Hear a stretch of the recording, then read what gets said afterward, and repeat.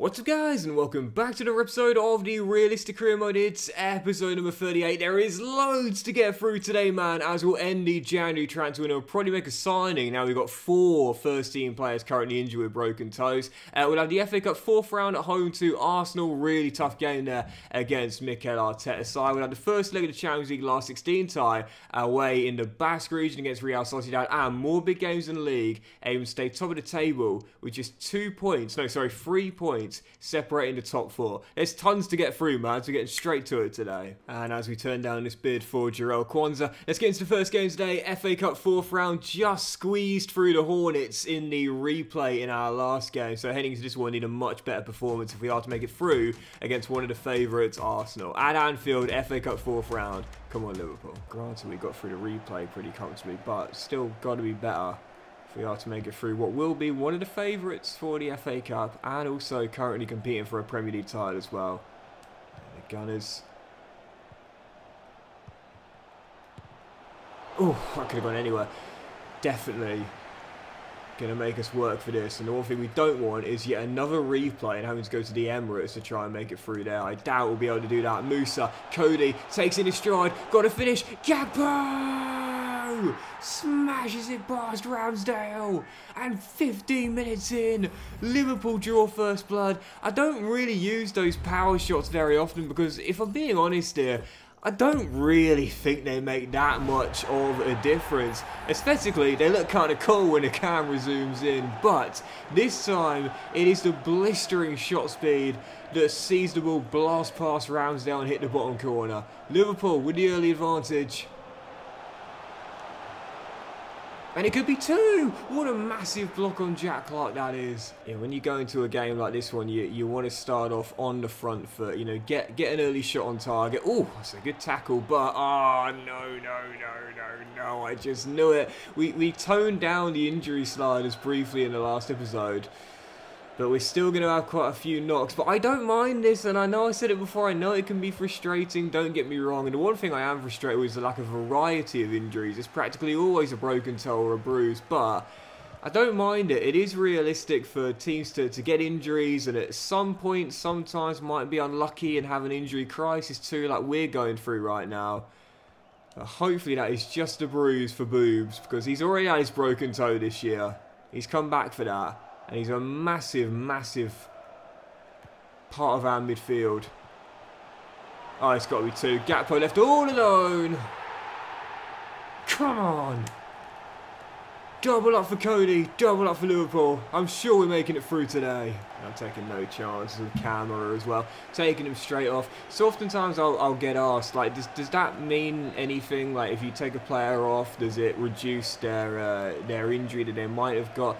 Well, I don't think it does, but what it might do is possibly prevent the injury becoming worse. You've taken the player off, which means that whatever the original injury was, it can't be worsened from that point because you've got him down the tunnel, you've got him off the pitch, and now you can begin treatment instantly. So, yeah, I do it sometimes I won't. It's situation specific, really. But in this case, Boubacar is just too good, man. So if that injury, which looks as though it's a knock, was to get exacerbated, for example, if he was to get another injury in the game, that might upgrade the injury. This way we've stopped the chance of that happening by subbing him off. I am not risking another 3-month injury for Boubacar Camara. What a ball by Musa. Alexander-Arnold to Clark. This should be free. I see Gakpo at the far post. I'd love to get him the hat-trick, but instead, a drill wide from the tight angle. I have to say, after a great start with Jack Clark, I've really struggled with him since around November time. Free kick right on the edge for Liverpool. Cody's got it, but I'm going to give it to Trent instead. Because we know this guy has got a decent record from... Oh, wow, I've seen this before. When you switch the man, and then they'll take players off the wall and then possibly put them back on, depending on who you're using. It's so bizarre. If you're going to leave space there, you give it Gakpo, because Gakpo's got the power. So, Cody, just smash it. Oh, what a save! Aaron Ramsdale. Goodness, that looked like his save against Leicester. I think it was it Leicester when he made that incredible save? Oh, what a tackle, Rico Lewis. Aaron Ramsdale keeps Arsenal in the game with an unbelievable stop. Yeah, I think it was Leicester when Ramsdale made that incredible save from the free kick. as Martinelli managed to squeeze his way through 3 red shirts and drill it in. And that save might prove to be crucial because Arsenal have clawed one back, half the deficit, and there's 4 to go. I think we'll be alright. At this point here, all you got to do is just keep holding the ball and you will be okay. And this will do it. I see Gakpo in the middle, chasing a hat-trick. But instead it offload for Musa. Game over. A little scared towards the end, but we're going to be alright. A 4-goal thriller at Anfield, but it's Liverpool who run out 3-1 winners. Put us in the 4th round. I needed a replay to get through the Hornets, but no such problem against the Gunners. 3-1 victory, and we are into that for the 4th round. We won't see the draw until the ties that did go to a replay have been played, but so that's a massive boost knowing this time we won't require a replay and we're heading straight through. But how bad was the injury? Oh, wow. I'll get to that in a second. How bad was it? Okay, it's a bruise for Boubacar, so thankfully he's going to be alright. And I'm glad in the end I did take him off as a precautionary method.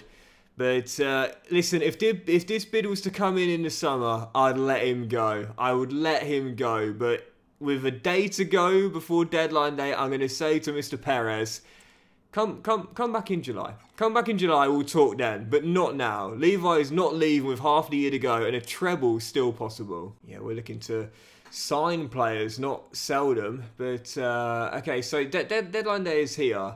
And, again, Camera's going to be alright, so don't need to make the adjustment there. But 4 players down. Again, Robertson and Jones injuries are the most significant, of course. But I still think we need a squad player here.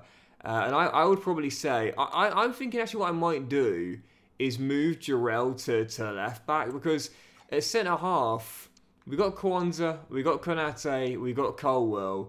And I think that might be the best thing for him, you know, to fill in whilst we're currently missing Andy Robertson. And that way we'll still have Ben possibly either playing left back or right back. And then maybe sign a new centre-half for the squad. That seems like a good strategy to me. The player I really want to bring back is Nico Williams. So I know I've signed a couple of times before, but he'd literally be perfect right now. Absolutely perfect, you know, with the injury to Andy Robertson.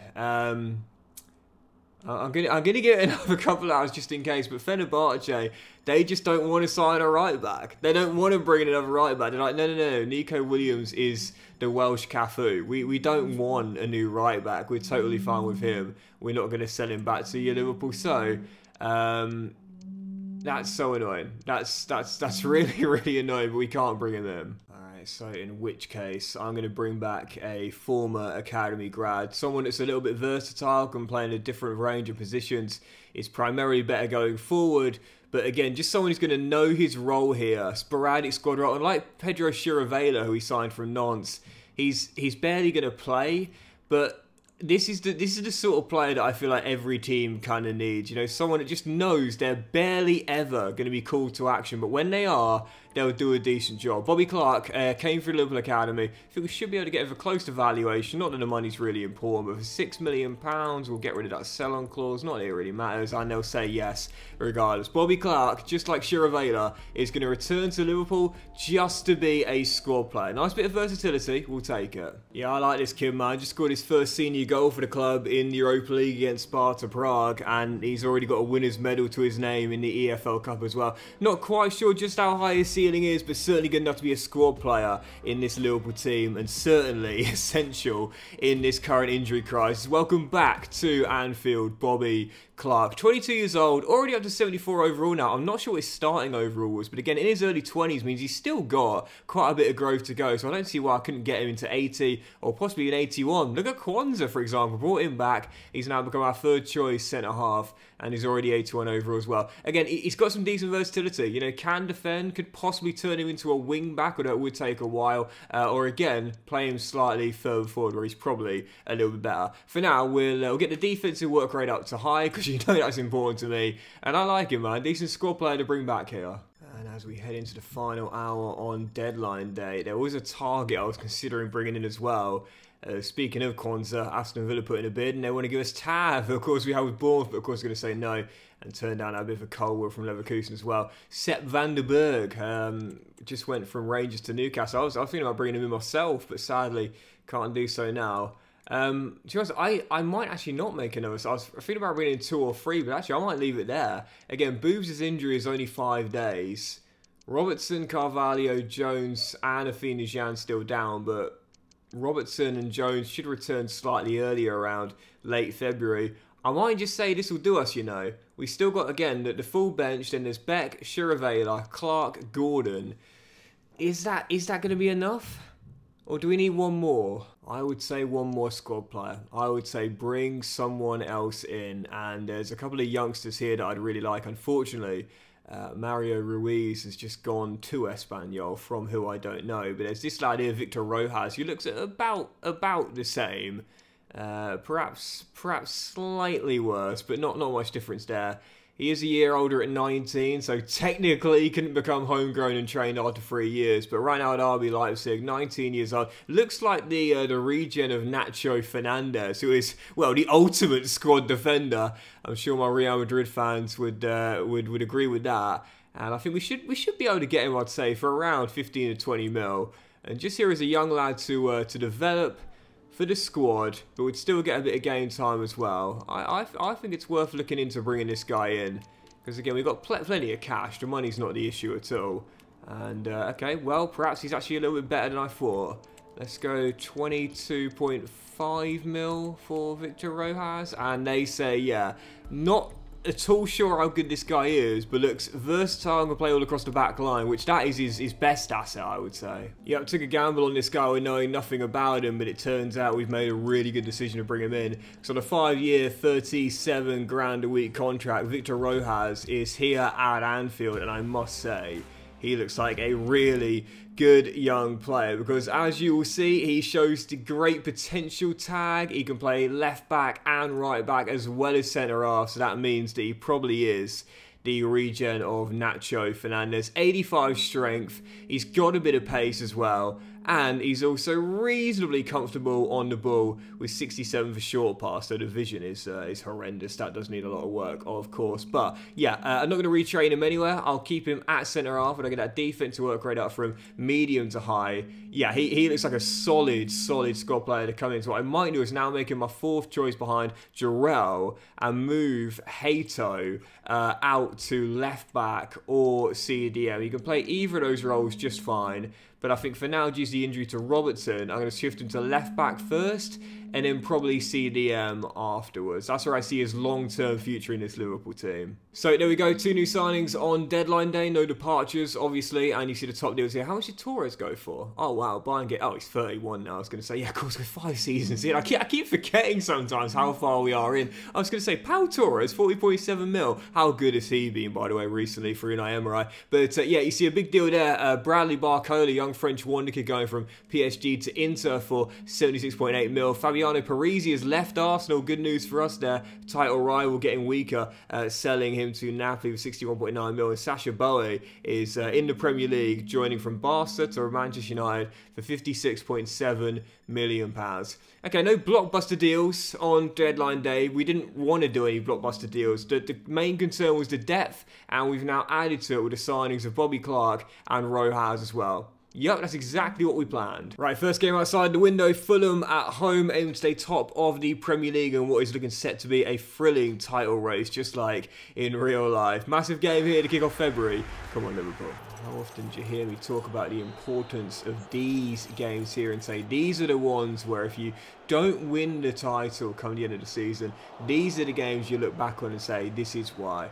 Never mind losing at the Etihad. Never mind being held to a goal destroyer at the Emirates. No one's going to be too disappointed at that result. But if you don't win these games, these are the ones where you look back on the end of the season, look back at the results, and you say we lost the title by a point, and this is why. We had a goalless draw at home to Fulham. We had a 1-0 away loss at Bramall Lane. Those are the games that sting the most if you don't win the title, because you expect to win.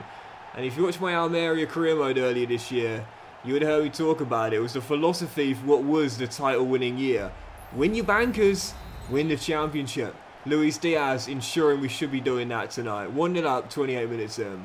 It was really cool, because for those that didn't watch the career mode, then basically, spoilers, if you're planning on going back and watching it, it was a great save, really great save. we had a chance to win the championship. I think it was in season 3, and we blew it. Not because we lost to Real Madrid or Barcelona, but because we had losses away at Mallorca or at home to Cadiz. And it was like, this is just not going to cut it if you want to win a championship, man. So in what was the title-winning season, I said pre-season, I was like, right, forget winning at the Bernabeu. Forget winning at home to Barca. Just beat your Osasunas at home. You know, just beat the teams that we expect to win. And I feel confident we'll win the championship. And lo and behold, that's exactly what happened. I think we only had one what you'd call proper slip-up in the entire season. And in the end, that's why, even though we did lose at home to Real Madrid, even though we were held away at the Nou Camp, we were still title winners. Because we won the bankers. Eberechi doubles up. And we're going to win this banker as well. 2-0 up on Fulham before the hour mark. That's going to do it. Yep, nobody is going to be too disappointed with a 1-1 draw away against Spurs or a 2-2 draw away at St James's like we had this season, for example. But they would have been had we not won this game. Win your bankers, win the championship. Job done in this one. 2-0, comfortable victory at Anfield. Also, can I say as well, this might be... Oh, thank you, Spurs, holding Manchester City.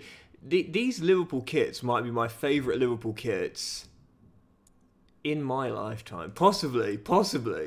So we've now gone 2 clear now. So Chelsea must have won. They had a tough game at home to Arsenal. But we are top now. Now we're playing on the Sunday, so I'm just going to advance through here. But I love Liverpool's kits this year. I think they are so clean. So clean. And 2 more bids for Colwood and Quans, but once again, we're not going to accept those. But just before we get to the Sunday game, I just want to see if there were some slip-ups. So we are still top, but it's only on goal difference. Okay, alright. Game in hand, though, and a chance to extend the gap back to 3 points. Big one here on the Sunday. Roberto De Zerbi's Brighton on the South Coast. Right now, still top on goal difference, but if we are to lose this game, for example, we'll drop to 2nd place. So massive game here. Chance to go 3 clear or possibly drop to 2nd. Come on, Liverpool. Yeah, quite a bold thing to say, really, when you consider the Carlsberg era. But... yeah, I would say these Liverpool kits this season, I'd say they're my favourites. I'd say they are my absolute favourites. What a save by Alisson. And I know it's all subjective, don't get me wrong, you know. It's not like one kit is head and shoulders above the others. It's all subjective personal taste. But yeah, I love these kits, man. I absolutely love them. Advantage, please, ref. Thank you very much. As Jack Clark fires in the opener. Red hot start for Jack Clark. Has slowed down a little bit since the early beginning, but that's a wonderful finish. Liverpool lead. At some point, I will do a video on like my favourite kits from all teams in world football, you know, because I'm such a football kit enthusiast, man. And yeah, I just love talking about it. What can I say? Anyway, Brighton level in the 51st minute. Former player with Bournemouth as well. Lewis Cook with equaliser. 1-1 right before the break. It's been a disappointing slip up. We'll stay top, but we need to win these games, man. Obviously, over time, certain sponsors do become synonymous with a team. If you know, Carlsberg, for example, you do think when you think Carlsberg, you think of Liverpool. But you have to remember, like, Liverpool have had standard chart for about a decade now on their shirts. So they're starting to become just as... oh, what a ball that is. Just as sort of connected with Liverpool, if you will, as the great lager manufacturer. Anyway, it's still 1-1 here. I haven't quite been at my best in this one, probably because I spent half an hour talking about kits. Jack Clark rolls it through. Musa through the gap. Gakpo! Says Soz Carlsberg. I'm Cody. I don't know what that means. Cody Gakpo with the finish. He's been on fire recently. Liverpool restored the league with 18 to play. Well, this is going to be a massive win for Liverpool. Come on. Little fist pump from Doxy Boy on the sidelines and behind the microphone. Best believe it. That's a huge win now. Away at Brighton. Very tough place to get a win, especially getting it late after surrendering a lead right before the break. Big 3 points there. And I think we've just had the draw for the FA Cup 5th round, where we'll be taking on in the last 16. Oh, wow. Colchester United. So a little bit of luck there. After being drawn against Arsenal in the last round, we'll now take on one of the lowest ranked sides. There's a lot of them, to be fair. You've got Bolton Wanderers who are going to Everton. You've got Blackpool versus Barnsley. Plymouth Argyle are away at Selhurst Park. The Borough who were relegated last year at home to Leicester City. Sunderland away at Ellen Road. We've got Colchester to use, and Forest Green Rovers travel to Stamford Bridge. It's Football League teams galore. So I guess not too much of a surprise. We've got one ourselves in the last 16. When is that round? Can I squeeze that in today? When is that? Maybe. I'll see what I can do. But let's play this one for sure. West Ham at home, following game here, aiming to keep the winning run going and stay top of the Premier League table. Come on, Liverpool. Easy, easy, easy. David Neres. Oh, wow, okay. Woeful start. Woeful start. Simple ball into the middle. No one cut it out. And the Brazilian pops it past his compatriot at the near post. Okay, alright. Well, that was not in the script. 1-0 down. Plenty of the game to go. And I feel confident. We'll still be alright, I'm sure. Boubacar. Diaz. Gakpo, surely. Oh, wow, what a miss. Weaker left foot, but even so, well off target. And still we remain trailing by a goal. Man, I have been poor in this game, but... There's time, but I think I'm going to run out of it. Well... Yeah, that's it. It's over. Oh my god, I have not played well. I always say this though, like when I've not played well, I'm going to admit it. This has been a poor one from me here. Forget it. Blew this. We won the title on the final day in this fixture of a 1-0 victory. Let's just say West Ham waited a while to get their revenge, but get their revenge they shall.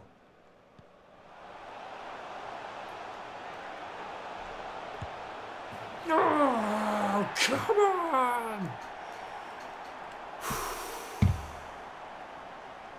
Bailed out by the ex-Black Cat. Jack Clark with a leather to death. That is still 2 points dropped. But at least one extra point on the board. And after the game, we do see that Jarrell is ready to become a left-back. Again, as a centre-half, he's more than capable there. But again, to me, I feel like with the pace he's got, he'd be better as an attacking left-back with the high attacking work rate naturally as well. Or again, potentially with the 89 short pass also turning into a DM. So we'll keep him at left-back for now. But I do feel as though in the future he'll be turned into a DM in this team. Right, here we go. First leg. Champions League last 16 against Real Sociedad. Certainly favourites for him. On the back of that poor draw there, we'll need to be a lot better if we are to take a first leg victory back to Anfield for the second. So, yeah, could well be a shock here if we're not in our game. Let's return to anyways and take a lead back for the second leg in the northwest of England. Come on, Liverpool. Cody to Jarrell. And lifts it for Stefan. Oh, there we go. And this is the pace I was talking about with Jarrell to get away. Easy money. Easy money. As Jack, finally, I'm starting to get it sorted with this guy. I started off red hot with this guy. And then I slowed down. But this happens so often for me during the course of a season. Like, I'll start off with one player and he's just absolutely lights out. And then... nothing for like 10 or 12 games, maybe 1 goal and 2 assists or something, but finally starting to get the form sorted again. 13 minutes in, perfect start, up a goal in the Basque region, and I just felt I was going to be able to do that there. Intercept with Bendo, there's Gakpo. For the second, shot blocked and cleared. Oh, this is definitely going to be our game tonight, I can already feel it. You know when you're in sort of like flow? It just feels like all the right off the ball movements are being made. You've always got a free man to pass to. There we go. Oh, wonderful finish. It's just that sort of game. You know, sometimes you can tell within the first 5-10 in-game minutes, you know, when it just feels like your players are in flow. There's such fluidity to the movement. The passes are on point and the finishes are perfect. Tune it up. Yeah, I think we're going to be alright in this first leg, and I think if we carry this on, we'll be fine in the tie as well. Trent down the line. Wonderful ball. And Clark. Oh, Jack, wonderful turn. And can he put a finishing move? Yes, he can. Keeper stuck in a trance. It's still broken. It will be until the end of FC. Keepers sometimes getting stuck on the spot, but for that moment there, to be fair, if he comes out, he's going to get rounded. If he stays on his line, He's given me the angle at the near post, and if I want the far post, possibly just squeeze it through his legs. And yeah, we went near post, we converted, Jack's brace, and that's going to do it. Liverpool taking a 3-goal lead back to Anfield. That's the perfect, absolutely perfect first leg result, man. No, back home, we can rest quite a few starters, feeling as though we've got 1 foot in the quarterfinals. Inch perfect display in the Basque region tonight. Yep, that is about as good of a performance and a result as I could have potentially hoped for. 3-0 heading back home. We've definitely got 1 foot. I'm always careful to say that when you head into a second leg of a European tie, because you can just never predict football sometimes. But based on that performance, it will take a heck of a choke to be exiting at this stage. I think we've got 1 foot in the quarters here. Right, still a couple more games, starting one of the biggest games of the season. Arsenal in North London, massive clash here as the Gunners look for revenge after we dumped them out of the FA Cup. We could go 7 clear of a win here in North London, but if Arsenal get the win, they'll cut the gap on us to just a 1 point. Huge contest at the Emirates Stadium in the battle for the title. Come on, Liverpool. Reece Nelson trying to get around Ben McKenzie, does well, and can't beat Levi Cole, sticking out a big leg. He is, oh man, that's a poor pass. He is probably on his way in the summer, I must say, to again a Real Madrid or a PSG possibly. But it's going to be a big blow when we do lose him, because our defence is nowhere near as good when he's not involved in the play. He's amazing. Gabriel Martinelli, speaking of amazing, gives Arsenal the lead. And the worst possible start, 20 minutes in. We might have dumped him out of the cup, but they loved the 3 points here in a 6-point clash. 1-0 down early, but plenty of the game to go. And I often say it, one of the advantage of conceding early, time is on your side. Just don't panic. Plenty of the game to go. Yeah, you just got to make sure you don't capitulate. Just stay in the game, you know. Even if you can't find a leveler straight away, don't worry about it. You still got plenty of time. You saw the West Ham game. Yeah, okay, we didn't win it in the end. We drew it, but still, right at the death, managed to put an extra point on the board. The most important thing is just don't capitulate. You don't feel sorry for yourself. You don't start to throw in the towel early. You just stick with it, man. Lesson for life, football and FC as well. Just stay in the game. Come on. Jack Clark says, Gaffer, message received. Drills in his 3rd in 2 games. Liverpool level it. No, sorry, that's 4 in 3 now. Oh, come on. Yeah, well, thank you. Oh, wait. It's fine. Just hold on. Oh, there we go. That's fine. That's fine. That's well done, actually. Camera out wide to Trent. Look at the space here for Trent. Now, if I can play a 1-2 and get it to him via Jack Clark, the deliveries he's got and the space here, hangs it up brilliantly. Diaz! You can't give Trent that sort of room, because he's got the vision, he's got the passing ability, and crucially, he's got the teammates to get on the end of those balls. Diaz at the back stick heads home. Combat complete. Liverpool lead in North London. Look at the space here. Look at the space. Tino nowhere near him, so he hangs it up beautifully. And Rico Lewis loses the aerial duel as Diaz heads home. If we can hold on to this, this will be massive. 7-point gap on Arsenal, and that might be possibly one team wondering if they're out of this title race. It was going to be a 4-horse race. We might be killing 1 horse and sending them packing. I mean, there'll still be plenty of time. A revised, please, ref. Oh, I've just seen Clark has stayed down as well. Trent ran out of legs towards the end, but that is a concern. Oh, Musa, well in, mate. This has got to be free. Someone get on the end of this. Easy. Oh, Schlotterbeck is there. And, okay, a bit of a scramble, but we'll get it back. There we go. And there's going to be a man around the far side, and Rico Lewis is there. You might as well stay with me for the final seconds, because the ref is going to vote for full time directly after this clearance. Yep, Jack Clark, you see him there, goes down, and there's a little bit of concern there. Liverpool leave it late to win the game, get a huge 3 points, coming from behind to win. And like I said, this is why when you concede early, don't panic, don't capitulate, just stay in the game. You've got plenty of time to turn it around. We've done that. But the question is, how bad was that injury for Jack Clark? Praying that's not a broken toe for Mr. Clark, who's really picked his form up recently. Man City with a massive win at Bramwell Lane to keep the gap on us at 1. But how bad was that injury there for Clark? It was... We are truly cursed with broken toes this year. Jack Clark is done for this season. And I might actually leave it there as well, because that is a huge way to end today's episode off. Yeah, we get the win, but at what cost? Clark, done for the season. Yeah, a bit of an impromptu end to today's episode, and a tough one as well, but we will leave it there, guys. So massive thank you for watching. I really hope you have enjoyed today's episode, and if you have, then please do drop a like. Myself to you all, have a fantastic day. I got my maths wrong, as always. We're actually 4 clear of Chelsea and Man City, but 7 clear of Arsenal. 13 games to go, and in the next episode, we'll return with a few of those 13 games. We'll have the FA Cup last 16 against Colchester United, and if we get through that, I think we might be able to squeeze the quarter-final in at the same episode as well. And we'll also have the second leg of the Champions League last 16 against Sociedad, where we should be making it through, and if we do get through that as well, we'll have the draw for the quarterfinals. Have a great day, guys, much love, and I'll see you for the next episode very soon.